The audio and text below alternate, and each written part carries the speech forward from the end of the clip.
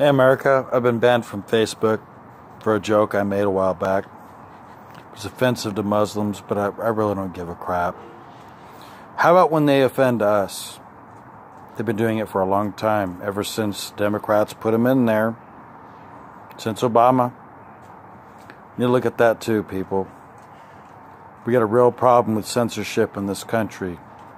Whether it's a joke or not, doesn't matter. They treat our justice system like it's a joke.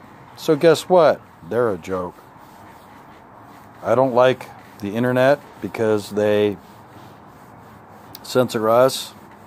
And me, I fought for my country. I was working for my country. I'm not just some regular guy off the street. I'm not going to say I'm a war veteran. I didn't get wounded. I didn't do that. Nah. I just served my country. I did what I had to do. That's it. I'm not asking for anything else. But the problem is Facebook wants to censor everybody in this country. That's real veterans that got wounded. Okay? People that lost family during Iraq or Afghanistan or after 9/11, all that stuff from back then, or Desert Storm prior to that. Okay, I had a chance to go to Desert Storm, and my government, my unit didn't call me, so okay, fine, cool, I'm good with that. But I'm not one of those people that just takes it lying down. We have principles, we have rules in our own country, and yet these liberals own Facebook. I call it fuckbook because they're evil. They don't care about us. They only care about their agenda, which is brainwashing and making us all look like mediocre. Sorry, our Constitution is anything but mediocre. It is the grand station of freedom for us, this country, and everything we believe in. And these liberals want to take that away from you. Your guns, your freedom of speech. Hey, it's all principles. Principles that were built up by our forefathers. And they called them terrorists. Even on AlexJonesInfowars.com, they called, people like George Washington and all these others after called them terrorists. That's bullshit. We all had to fight for this country. So how are we terrorists?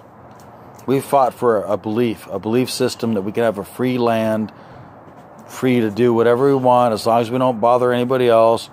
But the problem lies there is you have the New World Order, you have the military-industrial complex, which have taken over for many years. We've had, more wars than we can count or keep track of. In my lifetime, probably 30 wars that I'll never know about. From 1988, when I got out of active duty, to when I retired in 2008 from my reserve military. Doesn't matter. The point is, the military-industrial complex and the Pentagon, aka the Pentagon, are evil. And they follow whatever the globalists tell them to do. Highest bidder, got the money, got the donuts, got the money. That's what's been going on for a long time. Alex Jones talked about that. A lot of people know what's going on, but the problem is you got society, people that are brainwashed by liberal freaking professors at colleges, and people that just didn't go to college and they don't have a clue. They're shut out. They didn't even have a chance to have a brain to begin with, or let alone equate anything for what it's worth. I served my country. I did half my life in the military. I'm almost 54 years old. But my point is,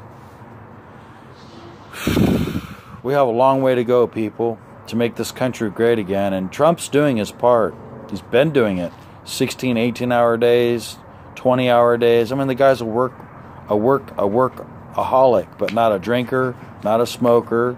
He don't do drugs. He probably don't even have coffee.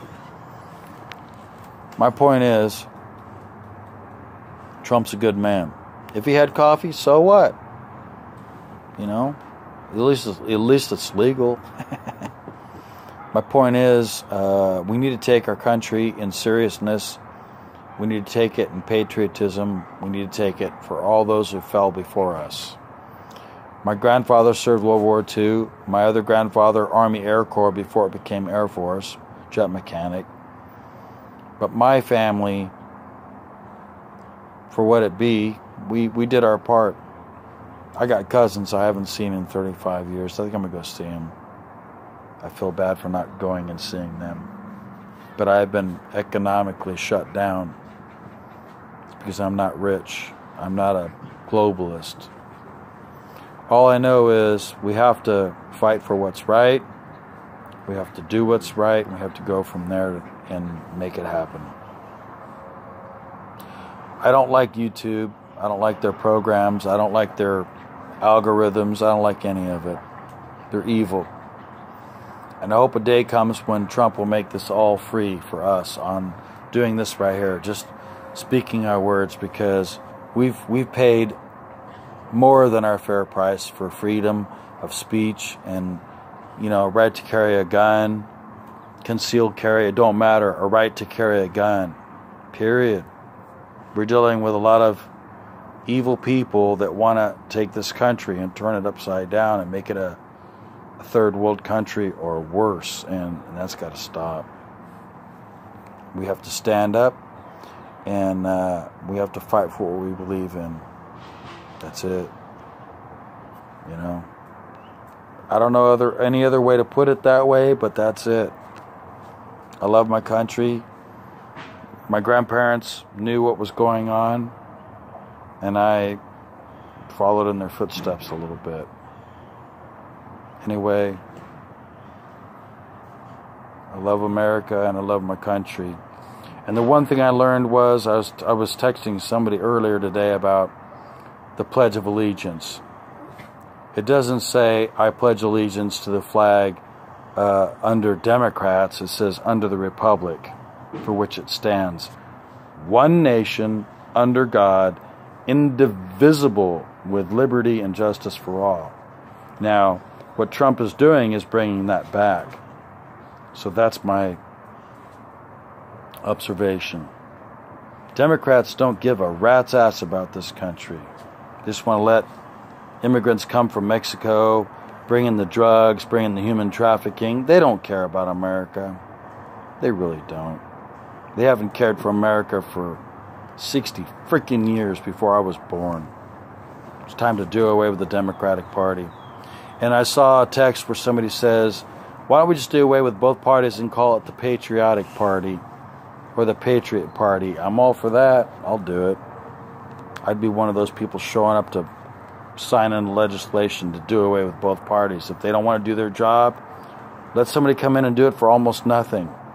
A small pension, a small little, here and there, be better than these idiots being millionaires. These Democrats, they're not millionaires. They're getting money from the drug cartels. They're getting drug money, blood money. Us, our blood, our suffering, our fucking everything.